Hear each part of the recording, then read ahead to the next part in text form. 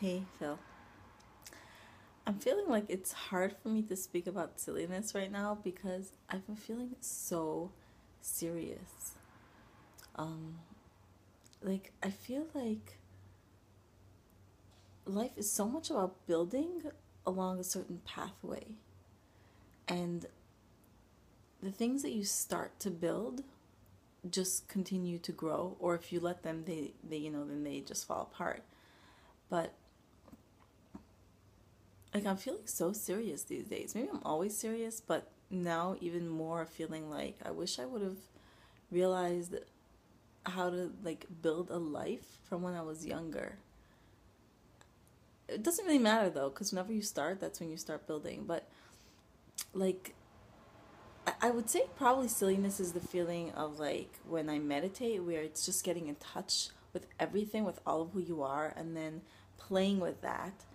And that's an important step before you start building. So I guess silliness would be in that part. But for me right now in my life, it's like, oh, I just want to build it. Like, I just want to do the things I want to do so I can be who I want to be. I don't want to be that silly. I do feel very, very I feel very like the best part of a person's day, I think, is when you feel like somebody gets you, like when you feel understood.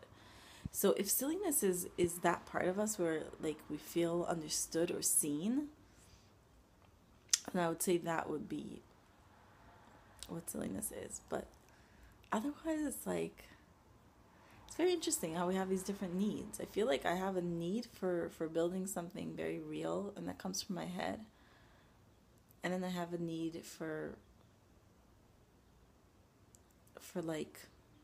there's like our emotions that drive what we want, and then we have even a deeper need for like comfort. Sometimes I feel like I have this deep need for comfort, for being seen, like all of myself, the good and the bad. And maybe that's where silliness comes from, just this like being completely all of yourself. Feeling so unsilly.